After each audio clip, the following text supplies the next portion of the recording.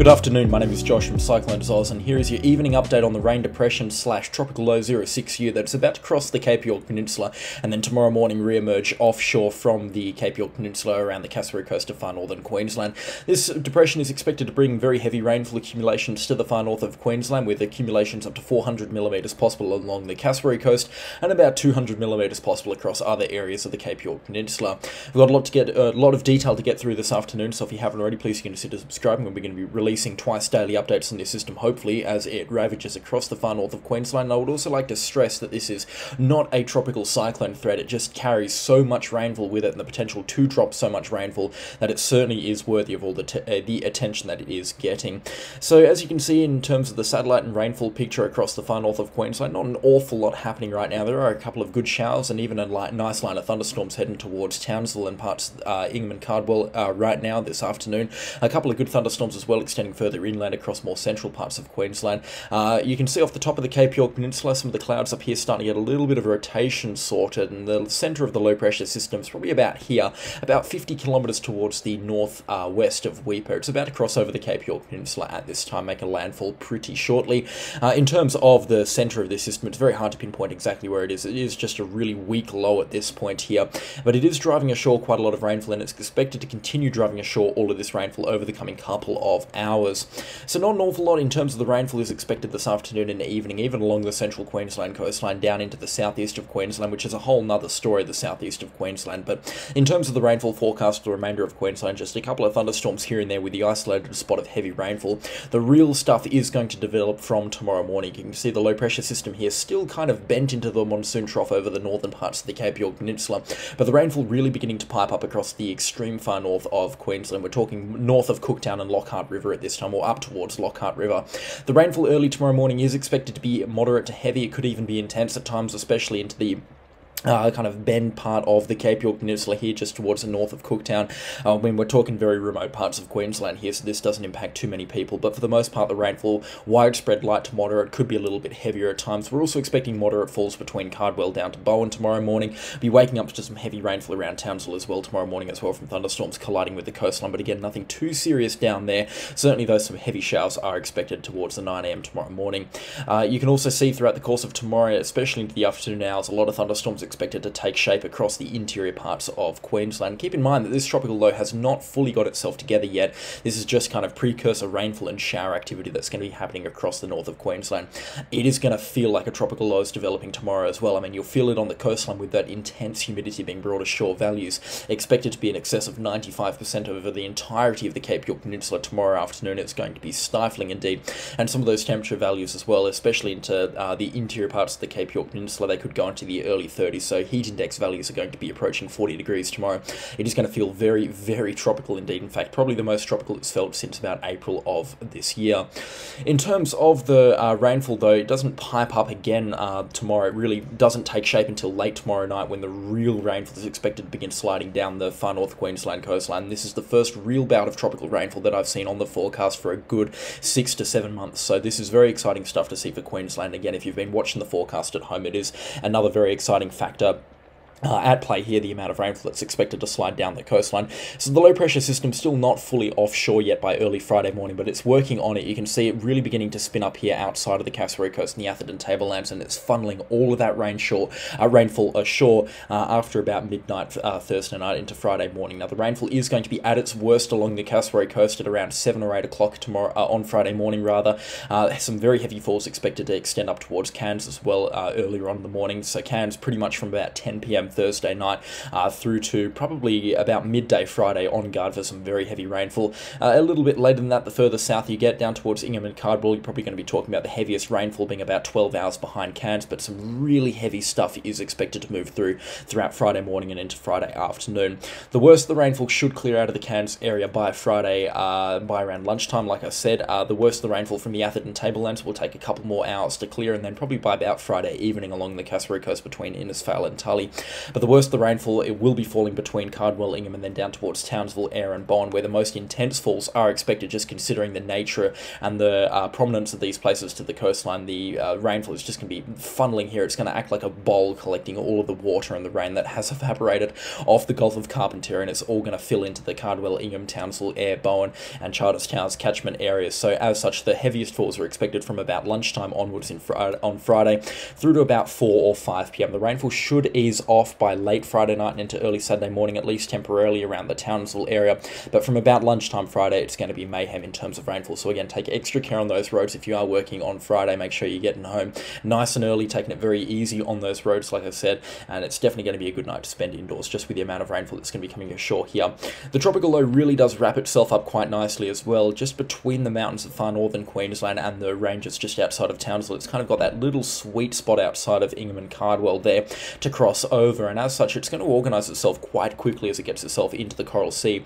In fact, offshore from Townsville, outside of South Mission Beach, this system does re-emerge into the Coral Sea sometime Friday evening and into early Saturday morning. It's expected to blow up much more convection once it gets over the Coral Sea as well, and plenty of rainfall expected to be around the centre of the system throughout Saturday. Fortunately though for Queensland, it's expected to be concentrated towards the east and a little bit further towards the south as well. Now the good news for Queensland is the fact that this system is going to be a little bit further offshore than we did initially expect. It is still going to be hugging the coast, and the forecast has shifted a little bit further towards the coastline as well, especially on Saturday compared to this morning's forecast. But in terms of the worst case scenario, this system is really nowhere near it at this time. Plenty of rainfall still expected to continue across Saturday, and unfortunately for parts of Queensland, especially around sort of the Airlie Beach, Proserpine area down towards Mackay there, once again going to be in that funnel there where this rainfall is just going to slide up the coastline, wrapping around into this system here, that they're going to get plenty of heavy rainfall from Friday night into Saturday and even in towards Sunday as well. Fortunately, this system really doesn't have a long lifespan. The sea temperatures and the middle of the humidity values in the Coral Sea are not looking very conducive for tropical cyclone genesis. This system really doesn't have a good chance of getting to tropical cyclone status.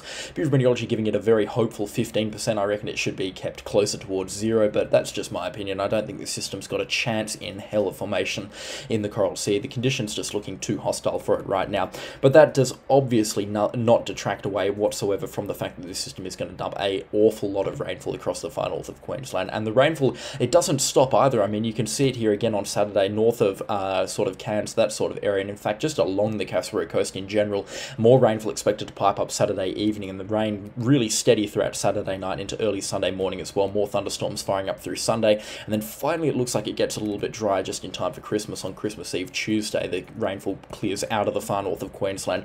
But once the rainfall clears out by Friday afternoon for Cairns, you're going to have probably about 12 hours of dry weather before the rainfall kicks up again Saturday afternoon and continues through Sunday and into early Monday morning.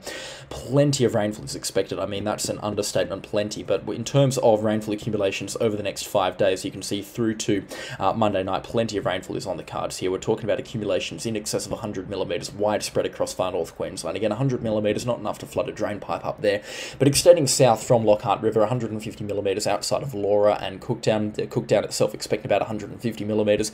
Into the Daintree, it's a little bit of a hard forecast there. I'd expect at least 200 millimetres for the wettest parts of the Daintree, especially around Mossman, but I wouldn't hold my breath for too much in the way of crazy rainfall there. It's going to be for those locations. Cairns expecting a huge amount of rainfall, and again, considering their location and the shape of the coastline there, they're going to get a big rain funnel basically sent into them, and as such, I think the 200 millimetre forecast, especially for Friday and Saturday, I think that is a little bit on the conservative side at this time.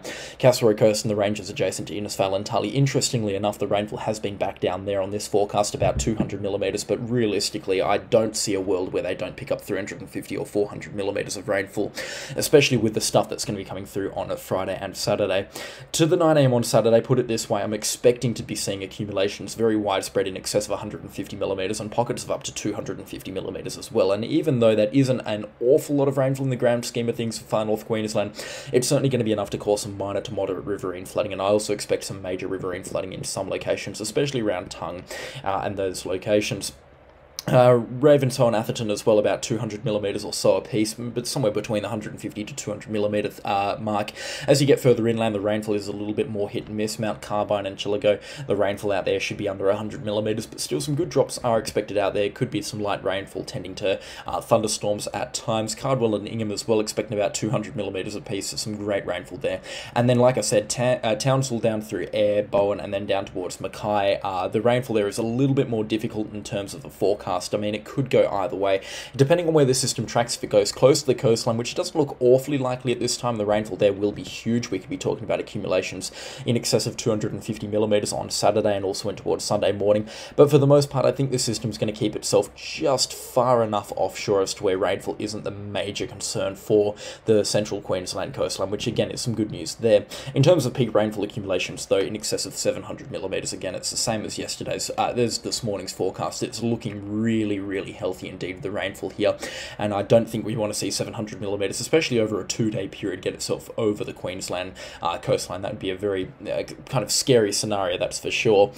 This is going to be a fully fledged tropical low, so there's nothing to take away in terms of the wind speeds as well. I mean, we will be seeing winds funneled into Townsville from the northerlies wrapping around into the system, averaging between 40 and 50 kilometres an hour, gusting up towards 65 or 70 kilometres an hour. So a severe weather warning is possible for damaging winds. Again, I wouldn't really bet the farm on it at this time, but especially in towards Saturday afternoon as well, when those winds ramp themselves up around this broad low pressure system that will become this tropical low. Winds will be in excess of 50 kilometres an hour along the coastline into the Whitsundays for locations between Mackay and Townsville, and those are some strong winds, especially with peak gusts expected to be 40% stronger than that, up towards 90 kilometres an hour.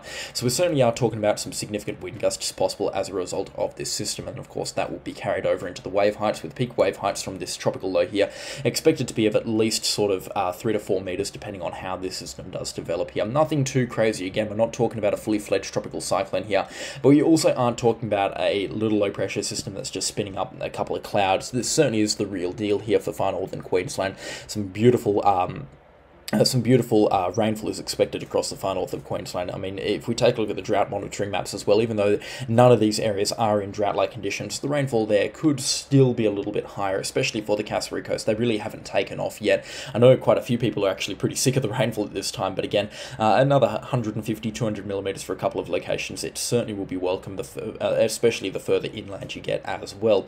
Let me know, though, how much rainfall you have had from recent systems, and let me know how much rainfall you're expecting as well. And if you feel like I haven't gone over in enough detail for your location, then please do let me know in the comment section down below. I'd be more than happy to help you out with some more of the details in regards to this system. It certainly is an interesting one, certainly something that I want to be taking a look at very often from now on. And if the twice daily updates are your thing, then please do let me know in the comment section down below as well. If you're enjoying them, please do subscribe, and also leave a like on the video while you're at it. The support has been greatly appreciated lately. A special shout out to the channel sponsors, but that is all from me this afternoon, and I will catch you all in the next storm. Goodbye.